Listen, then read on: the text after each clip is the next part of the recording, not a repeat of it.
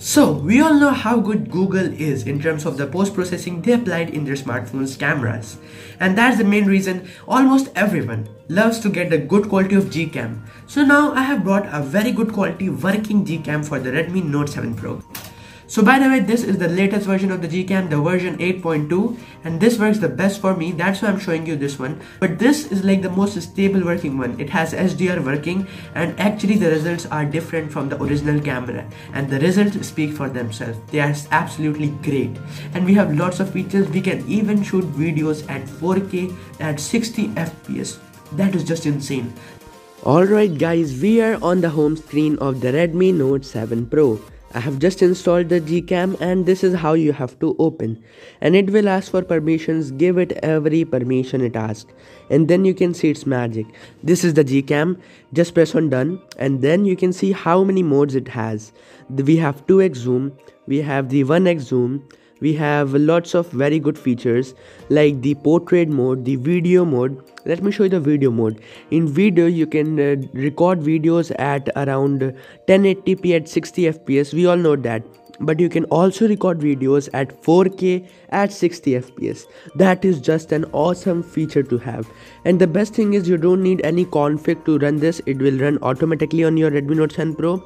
So look at that, 4K at 60 fps video recording, just super smooth and super amazing to have. But there's one thing, slow motion doesn't work, and that's a problem I can say, but not a big deal because yeah, nobody uses slow motion a lot. Now let me tell you how well the HDR works. To enable HDR you have to go in settings. So you have to first of all tap on settings, and then you have to scroll down and go in advanced. In advanced you will find an option called HDR plus control. Just enable that option, and then you have to go back, and there you go. You can see HDR is enabled, and this looks really damn awesome, to be honest. This will disable motion pictures, but who cares about that anyway. And just tap on it and boom, that's how it will take a photo. So there you go. Then you can see the image. You can directly share it to your friend via WhatsApp, and that is just really good. And look at the sharpness. You can see the quantum QMPHL group there. Like, this is just so sharp, guys. So now I'm gonna take some photos and like take some sample images and show it to you guys, like how well it actually performs in comparison to the main camera, because that's also very important. But before that, I also wanted to show you how well portrait mode works. So let me just take an image with portrait mode. Just tap and boom, it's done instantly, brother. And then just open this image. You can see how well the portrait mode has also come. The background and edge detection is very good.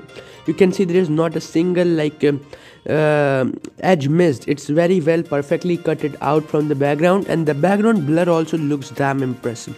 Night sight is also a really amazing feature to have, and it works is the best thing. Like, yo bro, you have night sight also working. So if we are exploring Gcam, we have to explore the panorama also. So if you want to take panorama shots, like if you don't have ultra wide angle camera in this smartphone, you want to take panorama shots, you have to just scroll to more option, like besides video, and here you can see we have panorama. Panorama is like a great option to take ultra wide angle type of shots. Boom, bro, there you go. You can see how well it looks.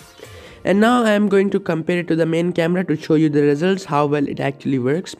So in almost all the samples you can see the image is very good quality, and I just don't face any problem in the image.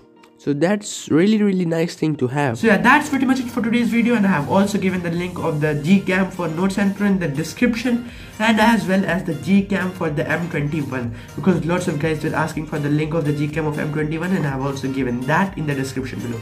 That's pretty much it. Hope you like it. Catch you in the next one. Peace out.